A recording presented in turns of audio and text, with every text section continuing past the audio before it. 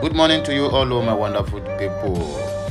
Good morning to you all, the lovers of Okute Elitoko. Good morning to you all, the lovers of the Biafran freedom. And good morning to the family out there, viewers and subscribers anywhere where they are begging. Make it draw close or collect my greetings. Anyway, for those of us who have been waiting for the final day, they call it a judgment day of the tribunal. It have come and gone. Now is the time to face the main reality of the show. What Nigerians are going to see is a renewed shege, which they have already started to see it 100 days in office. I saw a headline that the so-called APC and the Fulani president is about to celebrate 100 days in office. And I asked, what is him celebrating? Achievement, or is him indirectly celebrating the hardship of Nigerians? That one is story for another day. When I told my people and those people who keep on shouting, Obi, Obi, Obi, Obi, I said, my dear, listen to me. Nigerians have already been programmed to be ruled by two sections of the country. When not rule, they will just mistakenly pass it to the south or southwest. And when you ask them, they will tell you southwest, south, and the southeast is the same, because there are three zones. While in the north, they have a north central, northeast, and northwest. That is a three zone as well. But according to Nigeria geopolitical zone, what we have is north, south, and the south. You understand? That is a southwest is comprises of the south, while southeast is on their own, and the north, whether northeast, northwest, or north central, all can be combined together. That is the amalgamation of the three different countries into one country by the so-called British colonial masters. Well, my obedient watchers and also my obedient supporters and fans, I say make I use this opportunity to say everybody make una do what? Make una sorry. Because if you're expecting the tribunal to sack the so-called Okpolo, we don't sit down for Asorok, my dear, you're making a very big mistake, because since 1990 today, there's no any government or whatsoever. Instead, they will send all the whole judges into prison if they ever think of such. If you listen to that Simon Samani, who is reading the judgment yesterday, you got to understand that a lot of pressure was on him, and that judgment is not being written by him. No. That judgment have been comprises of Mary Odele and Fashola, Olanik Beko, and Fabwemi, the newly appointed Attorney General of the Federation and Minister of Justice. Anyway, what do you expect in a country that don't have law? The same Aruna Samane is the one who stay of execution of the case of Martin Nnamdi Kanu. So you people are expecting, he's going to give a fair judgment to Peter Obi, the same Igbo guy. No. Don't expect that, my dear. If you're expecting that, you are just making a very big mistake. Anyway, my wonderful people, that is not the issue we have for today. Another prominent Nigerian man, elder spokesman, and also elder statesman, and also a very big figure in the Christendom, and also in the Catholic, this Catholic something, Archbishop Onaga. He don't come out to describe Mazi Nnamdi Kanu in one word, and that word is what I'm about to read to you now. Nnamdi Kanu is a time bomb in the hands of his captors, Archbishop Onaga. Nnamdi Kanu, dead or alive, he is a hero. That is the word he used to categorize Mazi Nnamdi Kanu and explain how mighty this guy that we are following is. Nobody knows, but we know. The north, the south, the south. Everybody know about Mazi Nnamdi Kanu, and they know what he's capable of doing. And that is why they are afraid to let him go. They are afraid to let him go because I never see, even Ojukwu will take us to war. We couldn't accomplish anything under the regime of Ojukwu as a Biafran lord or as a Biafran leader. But Mazi Nnamdi Kanu, intellect is what it is called for. Anyway, my wonderful people, viewers and subscribers, I beg you, we want to go straight to the reason why we're here this morning. If you are never subscribed to my channel, I don't know what you're waiting for. Please do that anytime soon. Like my content, comment on it, subscribe, and also make sure you share this message so that it will get to every nooks and crannies. So without not taking much of our time, good morning once again. Let us read in between the lines. Sorry, my dear. The Methodist Archbishop of Okigwe Archdiocese and Bishop of Okigwe, Most Reverend Beremo Beronwu Livinus Onaga, has warned that the continued detention of a leader of the indigenous people of Biafra, IPOB Mazi Nnamdi Kanu, is a time bomb in the hands of Nigeria and the people holding him. Archbishop Onaga, who was reacting to the alleged media publication that the Ohaneze Ndigbo is pleading with the northern elders and Asare Dokubo for the release of Mazi Nnamdi Kanu, described such plea coming from an Igbo group as a arrant nonsense, saying that Ohaneze Ndigbo is led by Chief Emmanuel Iwanyanwu, or any responsible Igbo group cannot beg northern elders or a Niger Delta ex-militant who is still publicly brandishing AK-47 for the release of Mazi Nnamdi Kanu. Archbishop Onaga said that Mazi Kanu did not commit any offense and the cause of competent jurisdictions in Nigeria has cleared him of all the charges leveled against him, and therefore there's no reason to plead to anybody for his release. Describing Mazi Nnamdi Kanu as a hero and the voice of Ndigbo, Archbishop Onaga said that the only crime Mazi Nnamdi Kanu has committed is just being an Igbo man and standing up like no one in recent times to demand for what rightly belongs to the Igbo people. The Methodist Archbishop wondered why over 50 years after the Nigerian Civil War ended, the Nigerian state and Nigerians are still bearing grudges and treating Ndigbo as if they are not part of the country. Allow them to go, you said no. According to Archbishop Onaga, I read today in a newspaper that Ohaneze Ndigbo is pleading with the northern elders and Asare Dokubo for the release of Mazi Nnamdi Kanu, and I wonder if such report is correct. Well, you can target correct or you can target incorrect, but our people really don't know how to approach matters. That is the simple truth. It really beats my imagination if Ohaneze Ndigbo has done something like that. Or do we now have two strands of Ohaneze Ndigbo in Nigeria? Number one is such plea should be made. Such plea should be made.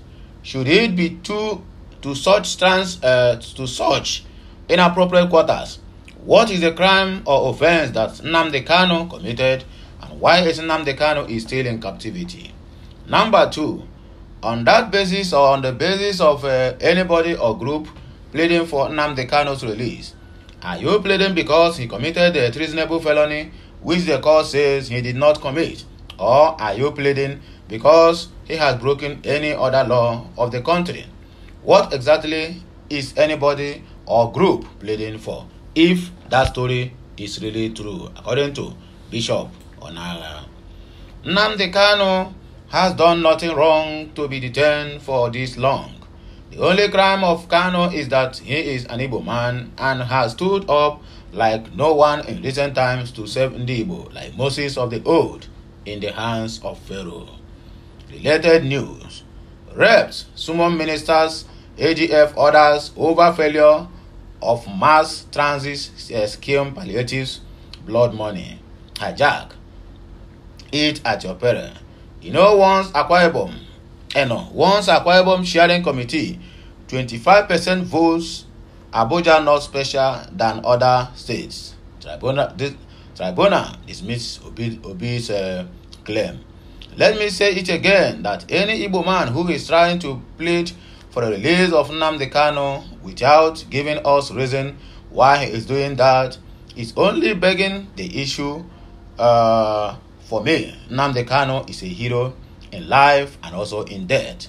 He is acting like no one have done or is doing now what rightly belongs to Ndigbo. Yes, you stopped the Ndigbo or the Nigeria Biafra War in 1970. 1970 to 1980 is 10 years. 1980 to 1990 is 20 years. 1990 to the year 2000 is 30 years. Year 2000 to 2010 is 40 years. And 2010 to 2020 is 50 good years. This is 53 years after the Civil War ended and the so-called Nigeria state is still beating grudges against the Igbo. Why? What did the Igbo people do wrong in Nigeria according to Archbishop Onara?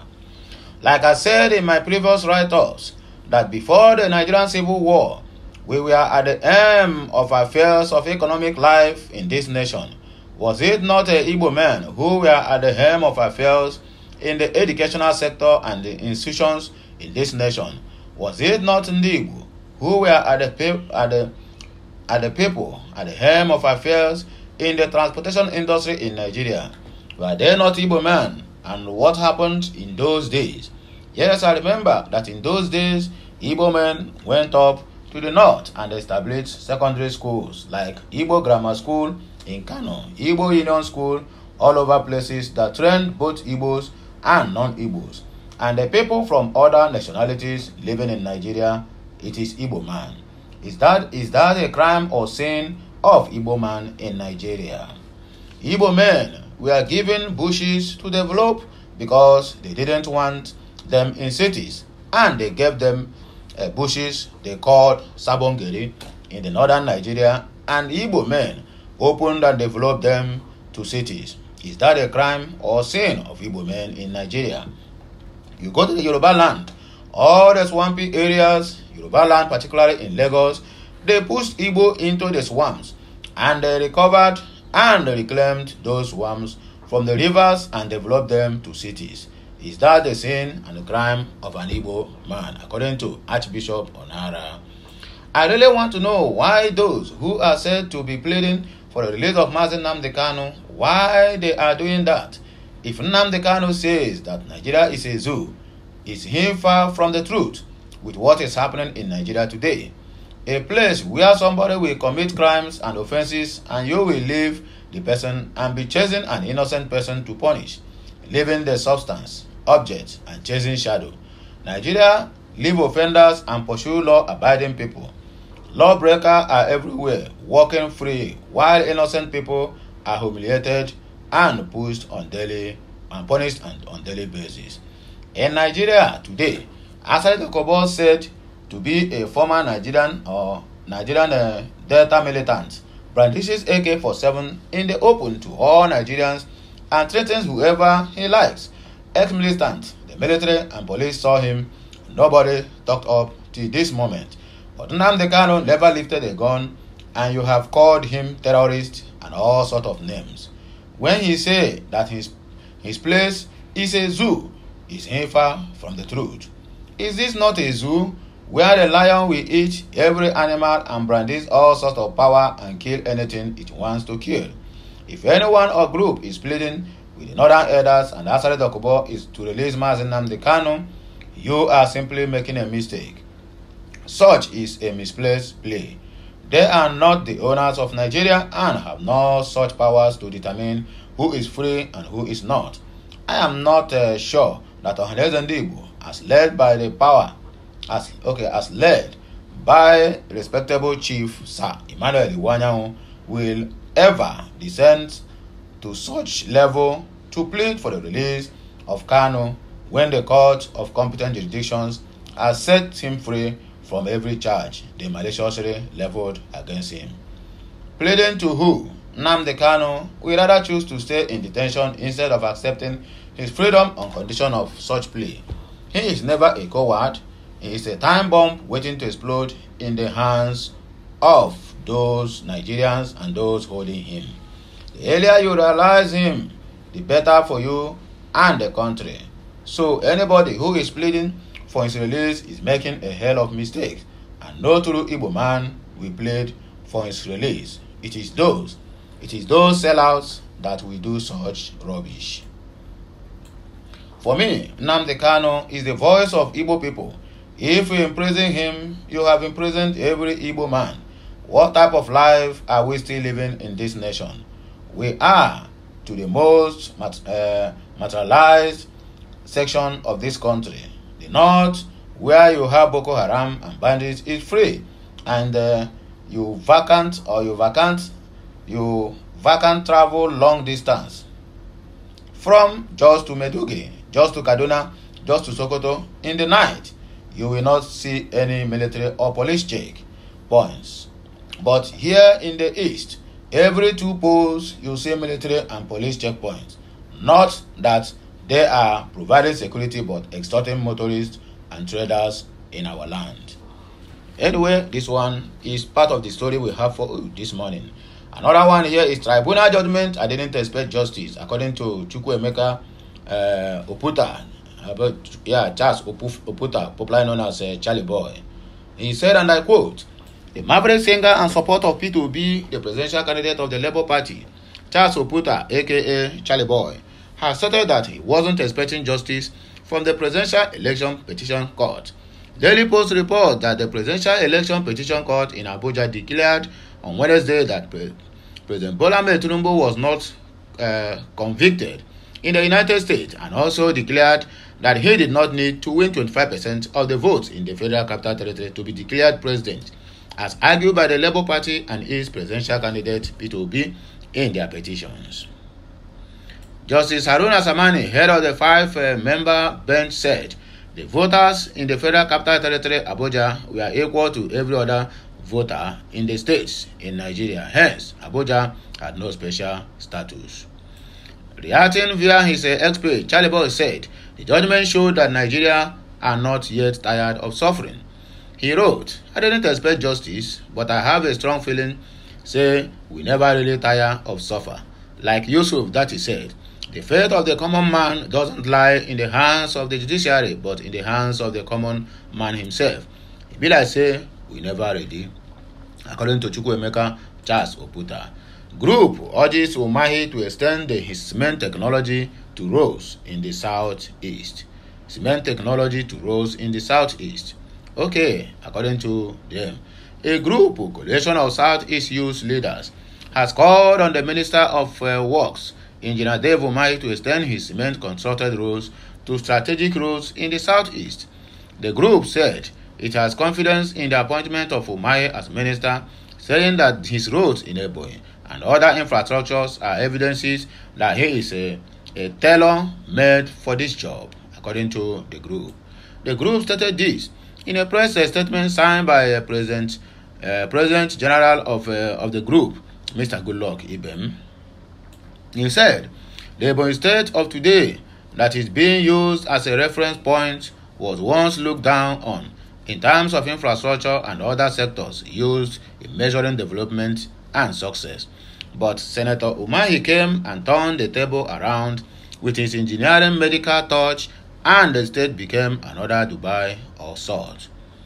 We urge Senator Umahi to extend his engineering magical touch to Aba, Enugu Expressway, Umuahia, Ohafia, Arochukwu Road, Umuahia to Bende, Ohafia Road, Aba to Ikoto Ekpene Road, Aba to Opobo Road, Uwere to Onosha Road, Enugu to Onosha Express, Usina to Akokwa, Anambra Road, and other federal roads that need urgent attention in the southeast geopolitical zone." The group said, when Umahi brings his God-given engineering magical acumen to bear, Nigerians will be proud to say they are Nigerians, because he is a man who knows his onion in the field of engineering and structural designs. He has shown that he is a round peg in a round hole. His appointment as a Minister of Works by Bola Ahmed Tinubu is worthwhile. The cement technology introduced by Senator Umahi in construction of roads remain the best form of modern and construction and design that will stand the test of time, while also reducing costs and wastage on the part of the federal government. Roads constructed with cement technology has the posterity to last up to 30 to 50 years, which is big boost to our economy, and that is the simple truth. Anyway, my wonderful people, viewers and subscribers, now here I go take leave on a beg. Make gonna help me share this message. Let it be known that prominent Nigerians are speaking out on this very issue of Mazi Nnamdi Kanu, both bishops, both clergymen, single and married men, everybody is on the course for the release of Mazi Nnamdi Kanu. Well, whichever way we see it, but I must make you to understand that Mazi Nnamdi Kanu have not committed any crime or whatsoever or been known to the law as of today. I'm talking to you. So anyone that still holding Mazi Nnamdi Kanu is indirectly holding the 70 to 75 million Igbos or the Biafrans at hostage. And according to Archbishop Onaga, he said dead or alive, Mazi Nnamdi Kanu still remains what? He remains the hero of all this. Anyway, my wonderful people, viewers and subscribers, I beg, help me share this message, like, comment, and also make sure you do what? Make sure you share this message so that you get to every nooks and crannies of this nation. Have a nice day. May the good Lord bless you as you do this, the Father, the Son, and of the Holy Spirit. Until I come your way again, I still remain Okute Daily Talk. Beg on I use this one to justificate. I'm coming back again. Bye for now. Kemesiano.